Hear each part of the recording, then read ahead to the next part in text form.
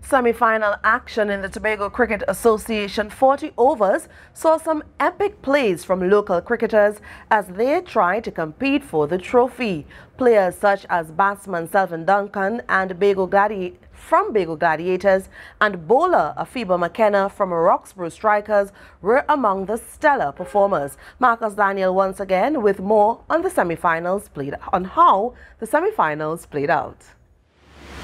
Selvin Duncan demonstrated his cricketing mastery with a stellar performance, notching the season's third century and propelling Bago Gladiators to a commanding victory over Roxborough Strikers in the Tobago Cricket Association's 40 overs tournament semi-finals last weekend.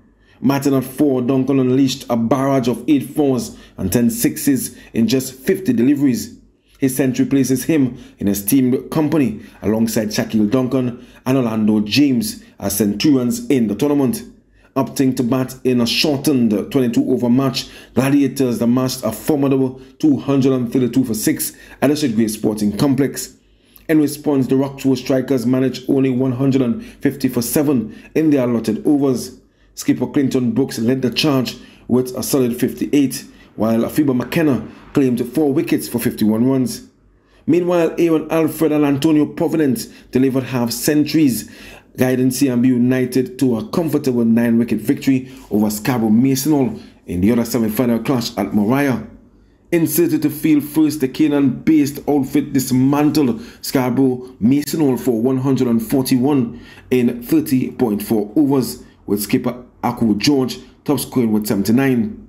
Antonio Providence, Addison Daniel and Jamie Boyce each snared 2 wickets.